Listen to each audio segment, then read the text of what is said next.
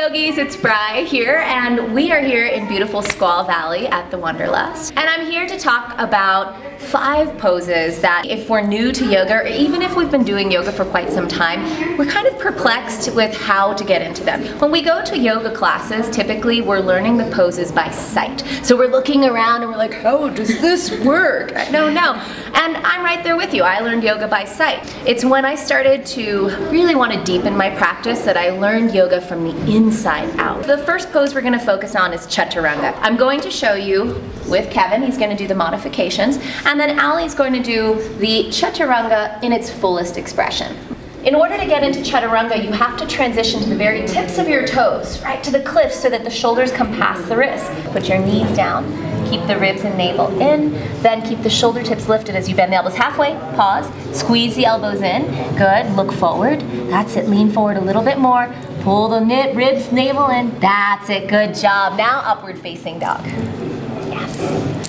So notice how we wanted to go straight to upward facing dog from chaturanga. In our mind always takes a path of least resistance. But the only way to really build the strength and the mind-body connection is to hold it and get past that point of feeling like it's hard. Knees down is a wonderful modification, so you can really learn the elbows over the wrists, the shoulders in line with the elbows. Now Ali's going to show us the fullest expression of the pose. She comes into plank pose from her downward facing dog, shifts all the way forward to the tips of the toes, then bend the elbows halfway, lift the shoulder tips up, squeeze in, pull this in, squeeze your butt, beautiful straight line. Then she comes into upward facing dog and goes back into downward facing dog. Boom, chaturanga dandasana.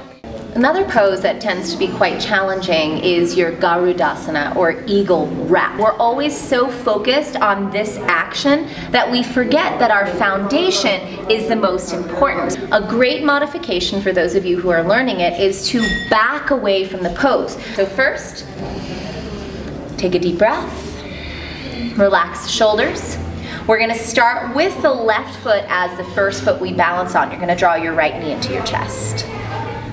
Now, can you keep the right leg lifted as you bring your hands to your heart? Put a little bend in the left knee. Cross the right knee over the left knee. Good. Now, squeeze the thighs together. Squeeze your butt at the same time. That's the seal of the wrap.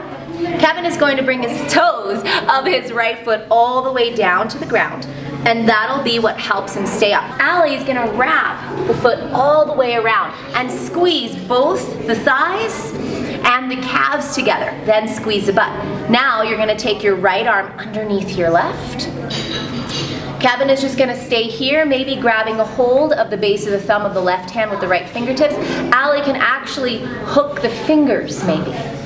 Pull down, sit a little bit lower, lift the elbows up, and maybe for the fullest expression of the pose, fold down, elbow over knee. Beautiful job. Inhale, rise up, unwrap like you're a flapping eagle through the air, and bring your right foot down. Great job. Maybe you can try it on that left side. We're standing here laughing because we're about to do everyone's favorite pose, revolved or twisted triangle, or Parivrtta Trikonasana. When we twist, we want to keep the pelvis neutral and try to revolve from the waist, right? So twisted triangle really challenges you to keep that. Shall we try it? Okay, and I'll show you some modifications. So we're going to fold down, step your left foot back, spin the left heel down. Okay. Line it up heel to arch. The more crossed your legs are, the easier this is. Okay. Now Kevin's taking the modification. He's going to take his left hand onto the right ankle or up higher onto the shin. From here, he's going to take his right thumb into the right hip crease and push it back. That action of pushing back will square the pelvis and squeeze the thighs together. He's going to take his right hand to his heart and just begin to open the shoulder. This is a really nice modification for this. You feel how open the shoulder. Ali's going to take her left fingertips underneath the left shoulder. Then she's going to take the thumb as well into the right hip crease, push it back, firm the thighs together. Now she's going to open the right arm. In this fullest expression of the pose, most of us just open from the fingertips. Notice how her shoulder's really cramped. I'm going to encourage her to open from the collarbone opening. Her shoulders are a little bit tight. She's going to push the palm forward and continue to revolve open from the ribs. Beautiful, look at that. palm forward, revolve open from the ribs. Yes. Now squeeze your thighs together, hold the pose. Good. For the fullest expression, she would come down onto that left palm. We love this pose? Oh. We love this pose? Open up a little bit more. You love this pose. I do too. Revolve triangle. This next one is my favorite. It's the handstand. Is it your favorite too? Getting there. Yes, so we go from our least favorite to our most favorite. You know, I really love handstand because it's taught me how to fail, how to rise back up, how to learn from my fails, and then how to build confidence and strength from the inside out. But that's because I had really great teachers teaching me from the ground up. We deal with a lot of fear when it comes to inversions, so we really need to gather the tools that'll help us deal with that fear. So if you're starting out, you'll need a partner for this one. I love working in partners with inversions because it helps us, you know, send each other some energy and give each other some support. If you're starting out, this is what it looks like. Kevin's gonna take hands down, one leg up. So you wanna make sure that you understand first, wrists underneath the shoulders. He squeezes his forearms in, ribs and navel in, gaze between the wrists. He's going to push down and through my hand. He's gonna lift this thigh bone up until the pelvis comes over the shoulders. There you go. Now he's gonna find his engagement in his core by bending this knee and pulling the knee into the chest. Squeeze the elbows in. Good, and then come on down. Beautiful job.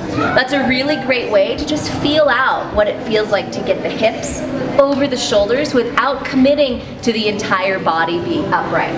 Awesome job. Notice she's in this box shape. She's gonna draw her ribs in and gaze down between the wrists so that there's not too much of a back bend coming from the neck. Pushes down into my hand. As she brings the pelvis over, the leg goes up, and then both legs come together. Notice how I move to the side. Good, once she feels like she squeezes her thighs, she squeezes her butt, I make sure that the hand in the back side of her is always there just in case she decides to flop over. Right there, use your fingertips. Fight for it. That's it. Right in between there. Yes, good, and then hands to hips. She lowers down, boom. And that's your handstand. Great job. Tall, small, everyone can do it. Enjoy. Helping yogis really connect with their bodies through the yoga practice is one of my passions. So thank you so much for joining me. I can't wait to see you at one of the Wanderlust events live in person, where I like to do this in every single class I teach. Thanks again.